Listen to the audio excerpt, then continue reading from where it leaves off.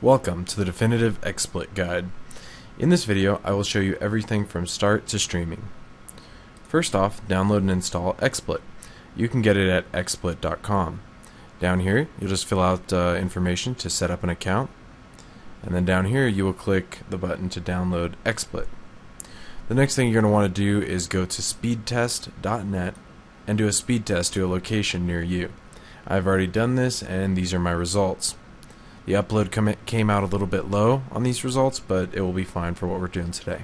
Alright, now I'm going to open XSplit and we'll get started. You're going to need an account with a stream provider such as twitch.tv or own.tv. If you don't have one, pause the video and go get one now. It's free. The first thing we need to do is set up the basic settings. To do that, I'm going to go to Tools, General Settings, and then the General tab. The first item here is Disable Arrow Theme. In almost all cases you want to have this checked. The next item you're going to see is Enable Virtual Camera Output.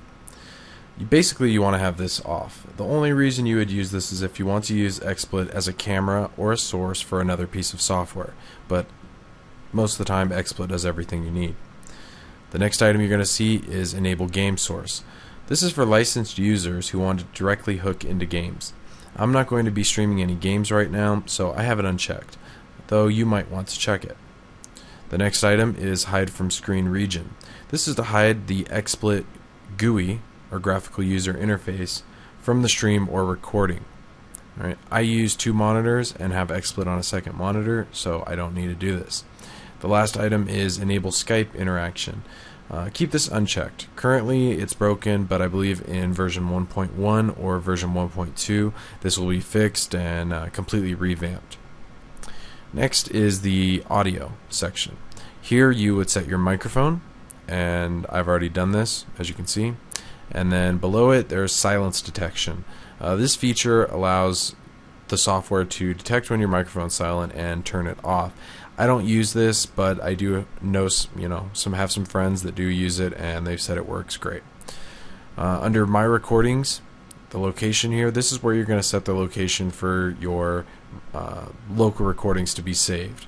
If you plan on doing any sort of local recordings or having VODs of your streaming, then you definitely want to set this location. Next you could press OK. I'm going to press cancel though. The next thing we need to do is set up the channel itself. But before we do that, we need to figure out what settings to put. So for that, I'm going to reference Table 1 of the written guide. And here under Table 1, this is basically going to show you what your CPU is capable of. It's going to show you your CPU, the resolution in FPS, which is recommended, or that your CPU is capable of, the preset, and quality number. These are all settings you'll be putting in the XSplit channel settings. Alright. Unfortunately, we don't have all the CPUs on the market here. We only have the ones that I or the co-author Technical Monkey own. So here, the CPU I have right now and I'm using is an overclocked i7-3930K. So it can do 1080p at 60 FPS on preset fast at quality number 10. So we'll take mental note of that. The next table to take a look at is Table 2. This basically is going to show us what our Speedtest.net upload result came out to and what bitrate we want to stream in XSplit at, or what bitrate is recommended to stream at. My result in Speedtest.net again was 4.46 megabit. Normally it's about 5 or 5.5, but so for that I could stream roughly about 3,000 or 3,500. Today I'll be using less than that for the content that I'll be streaming on the channel that I'll be setting up. The next table we're going to take a look at is the last table, table number 3. Table number 3 basically takes the bitrate that we just saw in table 2 and recommends a resolution and FPS to go along with that bitrate. So for the bitrate I could do 1080p at 60 FPS, but or 45 FPS, but I'm actually going to be doing 1080p at 30 at roughly this bitrate. Alright, now that we've seen that, we're going to go back to XSplit and we're going to set up the channel. So to do that, you can go under Tools, General Settings, but the easiest way is to go to Broadcast, Edit Channels. Now under here, I'm going to click Add, and it's at Twitch TV, so I'm going to click Twitch TV. And the first thing we're going to fill out is the channel name. The channel name is Twig TV. You want to put it all in lowercase regardless of the case that you set up your channel in. Now once I click here to password, it's automatically going to fill out the channel name here. Right.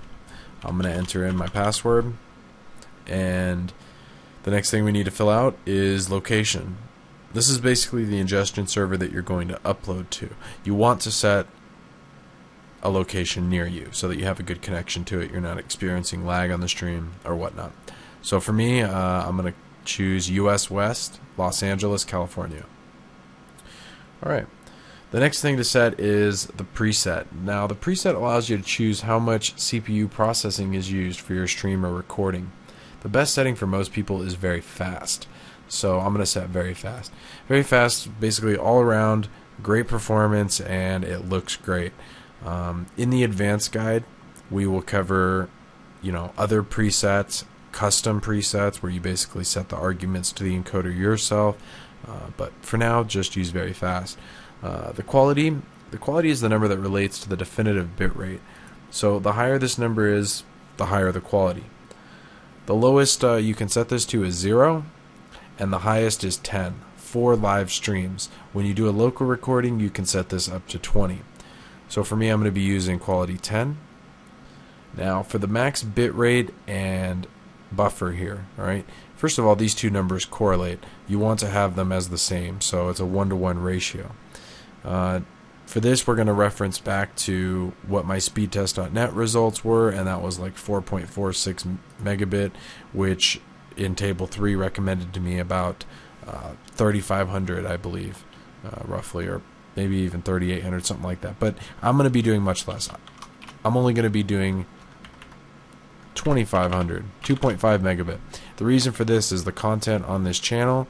It's a gaming talk show type of deal with webcams and interview people and such, so 2,500 is plenty. The next field we see is resolution. This is basically for advanced use, and you don't want to change this. Leave this at default stage resolution. In the advanced guide, we will cover scenarios where you would want to use this, but those scenarios are very limited. The next thing is the resize method. This, is tied in with the resolution, and again, don't change that. Audio encoding. The format is the basic setting for audio encoding. In almost all cases, you want to use 44.100 kilohertz, 16-bit stereo, which is what I have selected here. All right. For codec, if you're an XSplit licensed user, you definitely want to use AAC-LC. If you're just using the free version, though, you'll be restricted to Speaks codec. I apologize in advance for that. For bitrate here, I normally put 128,000. But if you have 1.5 megabit or less upload, you might want to conserve a little bit of bandwidth and set this to 96,000. But for me, I'm going to put 128,000. The next thing we see is automatically record broadcast. You always want to have this checked off. If you ever want to do a local recording, you basically will want to use the local recording profile and not this checkbox. Alright? The next thing is interleave audio and video in one RTMP channel. For this, you definitely want to have it on. Alright? Now before I click OK here, the last thing we're going to do is a little bit of a test. Alright? An ingestion server speed test. Right? So to do this, the best method to do this is to set your bitrate to your maximum upload speed. So for me, that's 5 megabit or 5,000 kilobit. Right? And of course the buffer changes automatically. Now I'm going to click test bandwidth. It immediately starts doing a speed test. Now I will tell you, on a second computer I do have an upload to YouTube going, so the speeds are probably going to be really bad here. But either way, I want to show you guys what happens.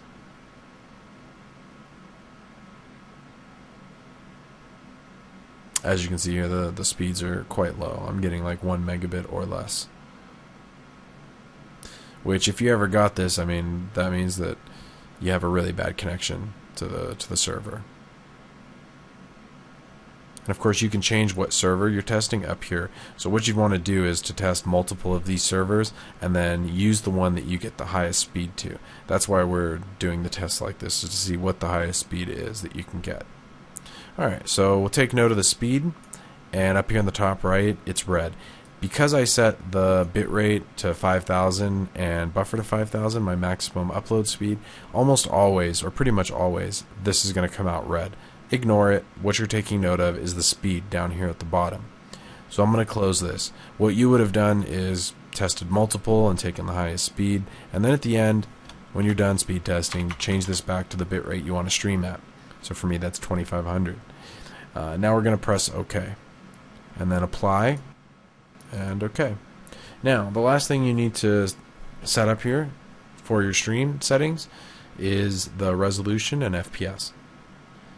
To do that, that's up here at View, Resolution, View, Resolution, and I already have 1920 by 1080 selected. Now, all these other resolutions you see, these are like defaults set up in XSplit. If you want to change what's listed here, you can just come down here to the bottom and edit resolutions, and there are a plethora of resolutions you can choose from. To add it to the list, you just literally check, and it will add it to the list. You can also down here at the bottom press Add and put in any custom resolution if you don't see the resolution you want, and you can add a name for it.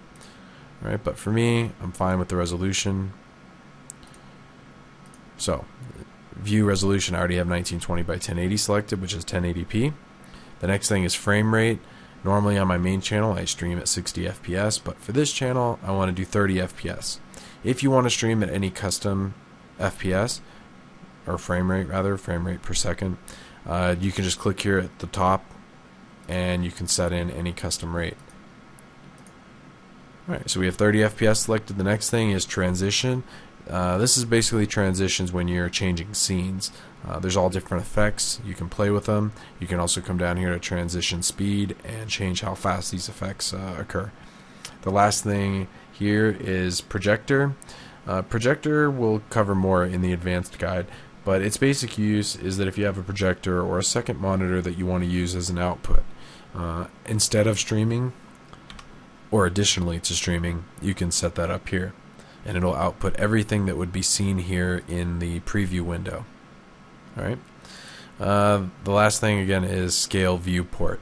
Now this basically allows you to save desktop space. If I put this at actual, it would take up my whole desktop right now, but because I have it at 40%, it's only showing a reduced size. Now there's a myth going around that any higher than 10% will use more CPU resources. So people have recommended that everyone runs this at 10%, which is very small, and you can't really see what's going on in your stream. I want to make the, set the record straight. This is completely false. So set the scale viewport to whatever size you want. I prefer 40%. So yeah. Alright, now you've got your channel pretty much all set up and ready to be streamed to. You just need to add something to your scene that you want to stream. Right? So I'll show you a couple things. Here's under add, this is where you're going to add sources. There's add camera, and these are different cameras. Of course, these are from DxTory, which is an application to hook into games. Google camera adapter, I believe these are like Google Hangouts cameras, and of course my webcam. You can also add any sort of media file. I'll show you one real quick. It's just my stream logo. Now, a little trick, anytime you're on any source on your scene, you can press the number 1 on your keyboard and bam, it goes to full screen. Alright, but of course you can always resize this to what you want. There's also more settings you can go through by clicking settings on any source, and you can change all sorts of stuff. So colors, even darkness, brightness, whatever. So also if you have a source that you want to temporarily remove, you can just click this checkbox and it goes away, or click it back and it comes back. And of course, to permanently remove it, you just click it and press remove. Some other sources you can add is screen region. This is part of your desktop. I can come over here to the left and draw out a box that I want to add, let's say, and it adds it. Or if I just click an open empty space on my desktop, it will add the whole thing. as you can see here. And again, I'm going to press 1, and bam, it's added to full screen. We'll remove that. You can also add an IP camera. That's basically essentially a webcam that's hooked up on the network and can be accessed by the IP. Most people don't have these, so I'm sure to most of you that does not apply. Add video playlist. This is a nifty add-on here that you can basically add any sort of media content, videos, images, music, and do it in a playlist. There's also add title. This is where you can add something like I'm away from keyboard, be back in 20 minutes, let's say. Now you can add this here. But let's say it's actually too big to fit. It doesn't all completely fit, and I actually want it larger.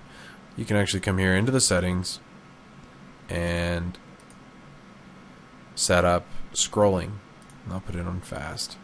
Press OK. Bam. Now it scrolls.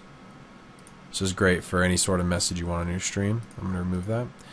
Down here you can also add a live stream. Make sure you have access to any content you're adding. You don't want to run into any sort of copyright infringement or whatnot. You can also come down here to more sources and the source plugin store. You can find some other plugins that you can add in for sources. One of them here is Starboard, made by Ascend. It's actually a StarCraft 2 scoreboard plugin. It's great. You can use it for other games as well, and yeah, definitely great work to Ascend. So I'm going to close that. And that's pretty much it as far as adding content goes. Now the last thing I want to cover in this video guide is the hotkeys. Alright, setting up hotkeys is really important for anyone that's going to be streaming a lot. So to do that, go here to Tools, General Settings, and then the Hotkeys tab.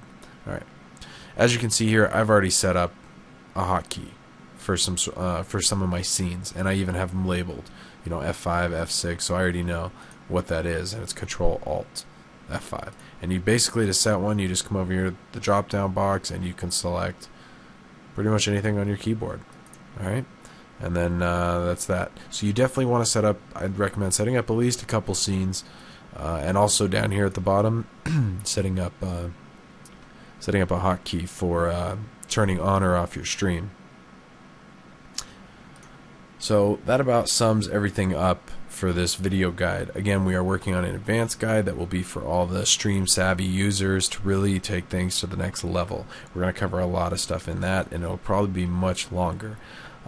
If you found this video not from the text version of this guide, I highly recommend that you go check out the text version of this guide, which will be at the bottom of this video. Alright? Again, I'm ApocTV, and that guide can be found at ApocTV.com. Now, if you need any help with XSplit beyond this, you can tweet me at ApocTV on Twitter, or there's also an XSplit IRC channel. You can find out information to that at the bottom of the written guide. Again, any other information that you need, you can find at XSplit.com. Thank you so much for watching this guide.